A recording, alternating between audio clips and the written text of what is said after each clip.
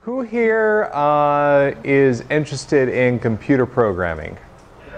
Okay, great. Good bit of programmers. How about video game design? Okay, awesome. So I have been playing around with programming and game design since I was about 14 years old. Currently, I am, I'll explain that in a minute. Currently, I'm a master's student at University of Florida at the Digital Worlds Institute. I'm experienced in Unity, web development, several different APIs, front end and back end on web. And I've done some stuff in C++, and Unity's been my latest endeavor. Been working in that engine for several years. So what I'm going to focus on tonight is around creating cutscenes in Unity, specifically using XML. This first example I'm going to show is something I created several years ago. Kind of has a funny story behind it. Who's heard of a company in town called Shadow Health? Yeah, okay. So I interviewed for them. I was a little overconfident, botched the interview, and so my repercussion was I'm going to prove myself to them by making my own Shadow Health thing, crazy as I am. So I spent like month and a half. I 3D modeled a character. I got my roommate to do his voice, and I kind of spiced it up, made it a little funny and humorous. So this is kind of showing and is an example of kind of sort of a more rough way to do a cutscene without XMLs, kind of before I kind of discovered this technique, which works way better, but it's still very effective, and this is a fun little demo I just wanted to show off. So can we have a volunteer? Okay, come on up. Okay, so this is little Billy. Okay, so say there's a little dialogue window right there, and go ahead and talk to him. Say hello. All right, ask him how old he is.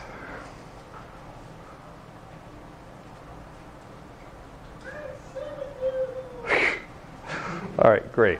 So he's here to get a vaccination. So click the Give Vaccine button.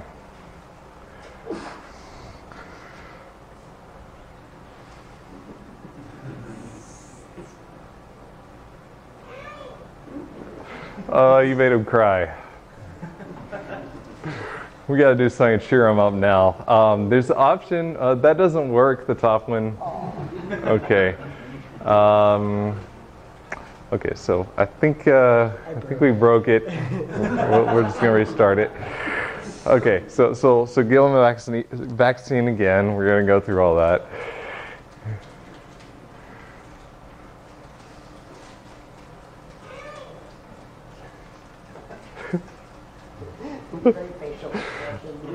Okay, dress as Bobo the Clown to cheer him up.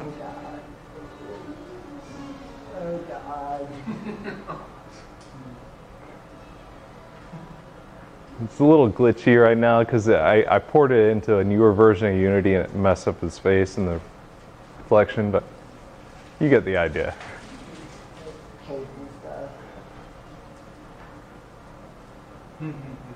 There we go.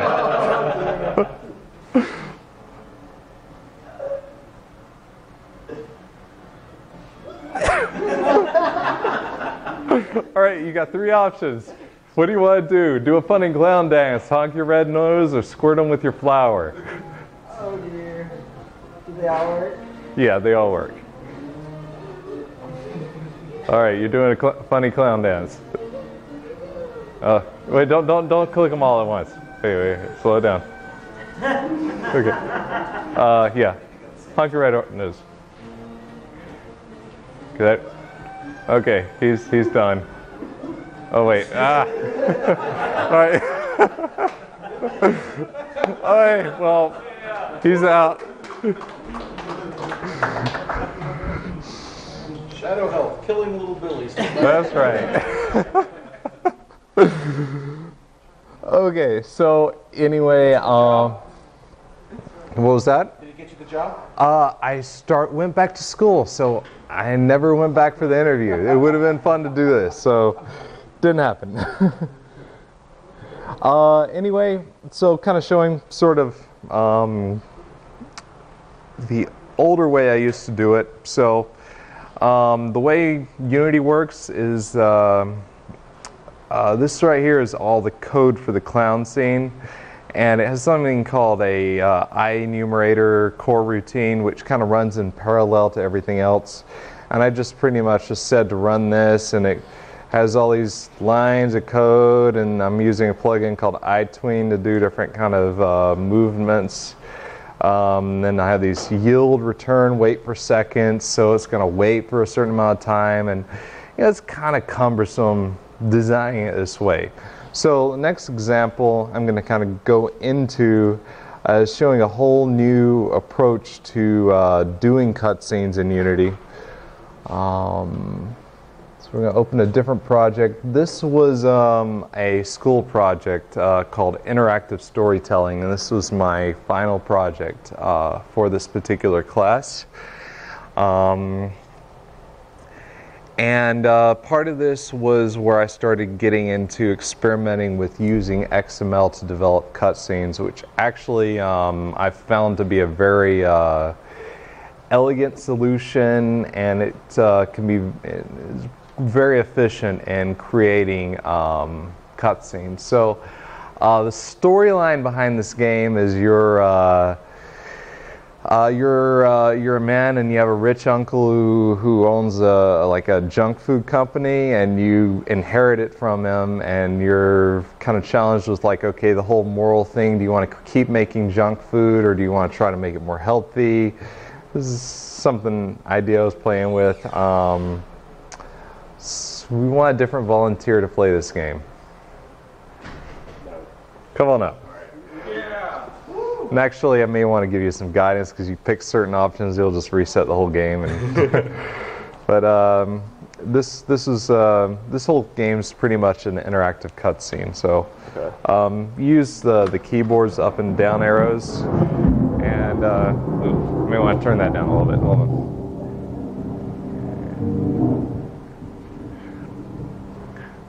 I was experimenting with a different thing. I used like just a texture on the face and stuff.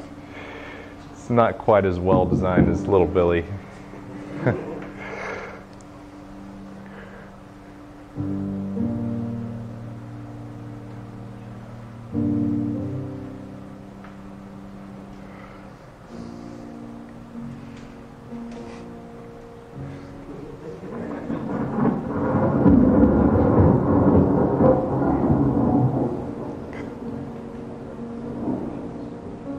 Hey, if you want to read that out loud to everyone.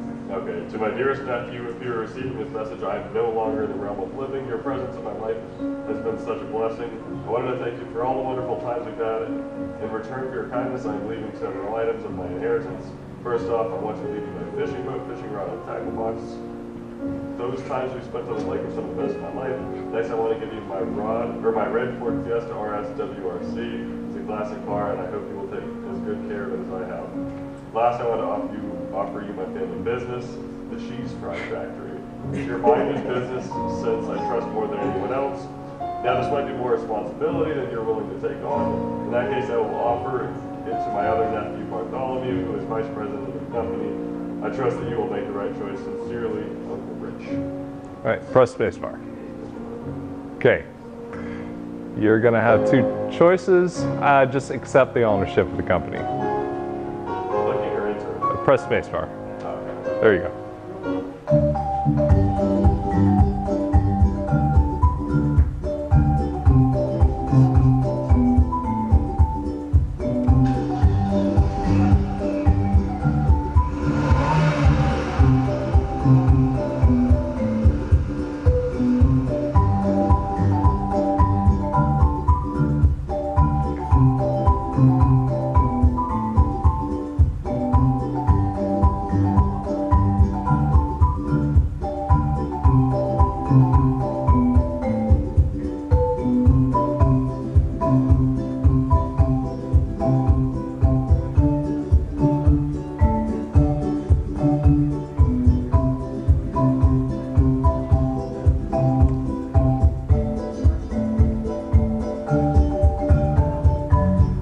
Okay, they walk a little funny there.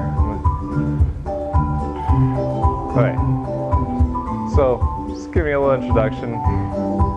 Press spacebar to keep advancing the dialogue.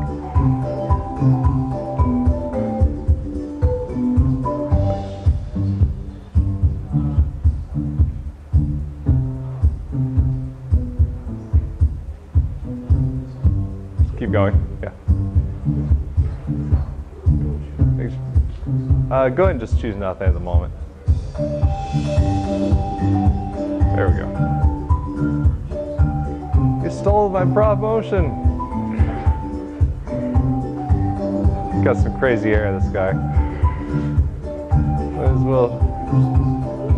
Go ahead and fire him. That's the funnest option. There you go.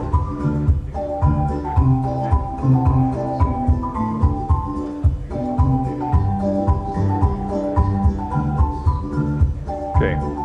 We use it in kind of a weird way, but yeah, we'll.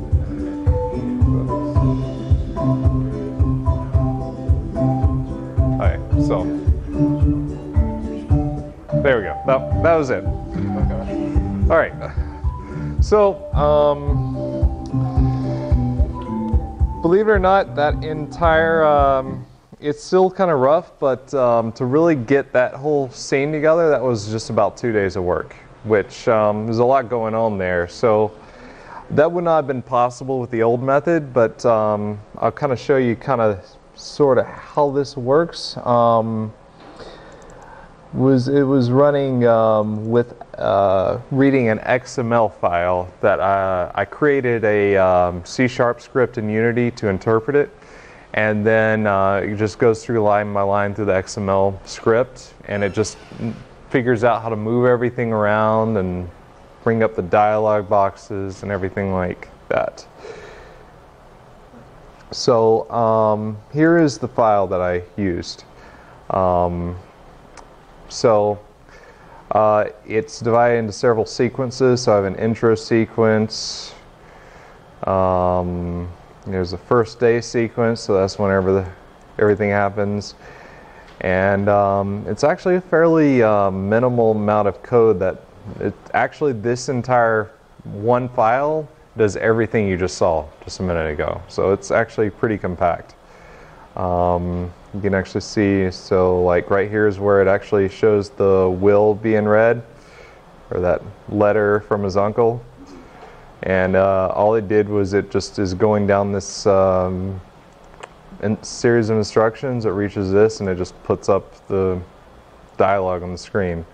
And then you have different types of right here, so you can change the emotions of the characters. So you can say his body emotion and then his face emotion. You have wait tags, which tell it to wait a certain amount of seconds. Also, you make certain choices. So here's like the dialogue, and it will actually has its own variable system built into it. So there's a variable called on, and gave it a value y or n.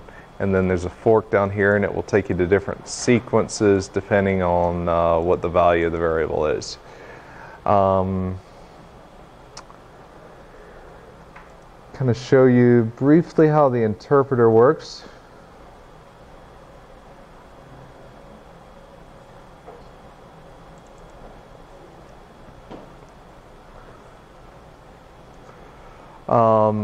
So it reads in the file, setting up a lot of the variables. When it gets into it, it actually goes and has a switch statement. It looks at the different nodes, so there could be a move node, a rotate node, wait, go to, dialogue, full screen, etc., etc. And it simply goes to different functions based on which node, and the function affects how the game interacts. And it's kind of all there is to it. And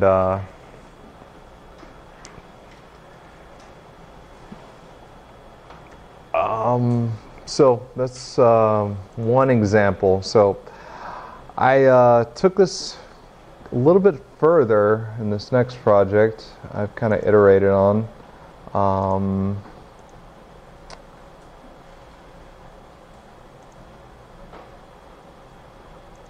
So this was for a different class. We were tasked to create a video game that's to educate kids about invasive species. And who would like to play this game? Volunteer? Anyone? Anyone want to come a second time? Okay, my brother's coming up.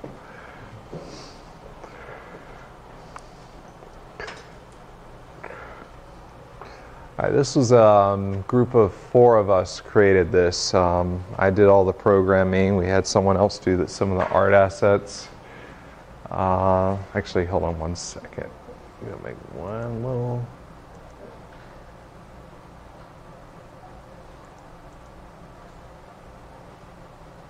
There.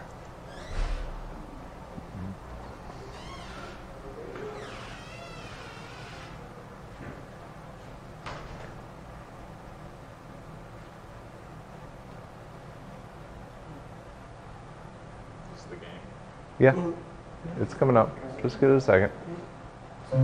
There we go. Just click. Yeah. 3 types of species: native, non-native, and invasive.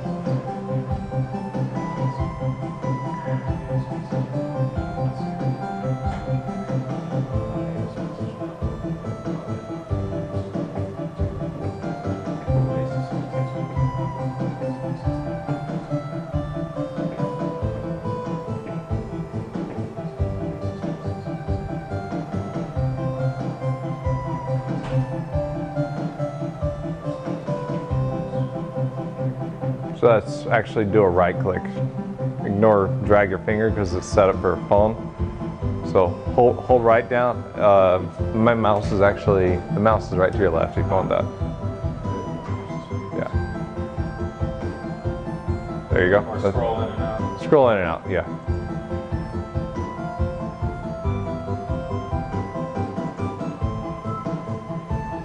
Go ahead and zoom in on the farmer. Yeah.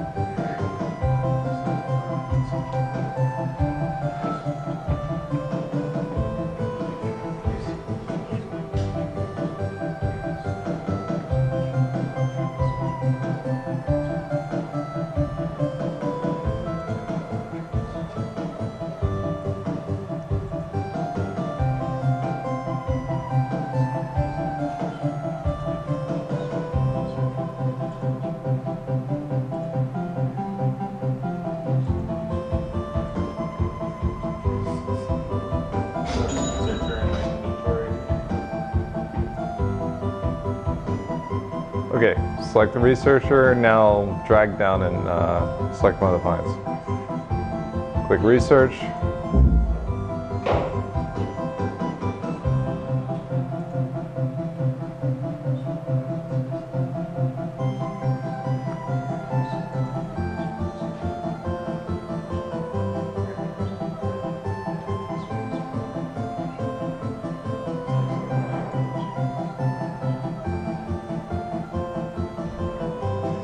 Okay, we'll cut it off there. Is that it? Well, there's more, but kind of showing my point. So once again, I use the iterated from the original XML cutscene, and I used it to actually run the tutorial in this game. So here's this right here. It sets limits for the camera. There's added new types of commands just for this game specifically. So it has different characters like the inspector, and it'll, this affects the actual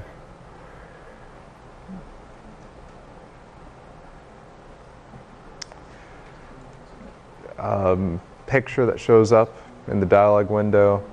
I use these color tags. The color tags was actually a little bit of a challenge to actually get it to ignore the color tags when it was writing out the text. I had to actually have it analyze it, and it had to add the closing color tag in because it actually sort of writes it out in pieces.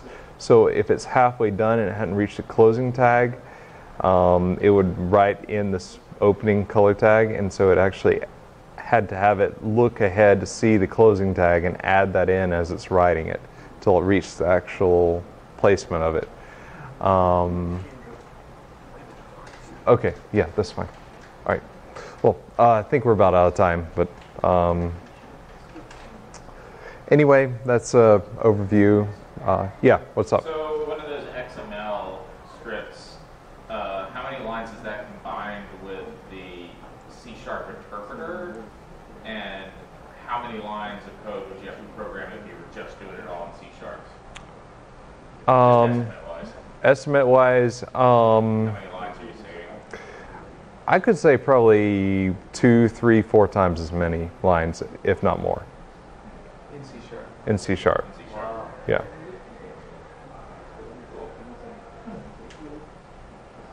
Main technique? Huh? Yeah. Thanks. Where'd you get the sick music for your games? A lot of just SoundCloud, or not SoundCloud, but just internet. Good choices. Yeah. That sounds pretty good. Cool. Thanks. All right.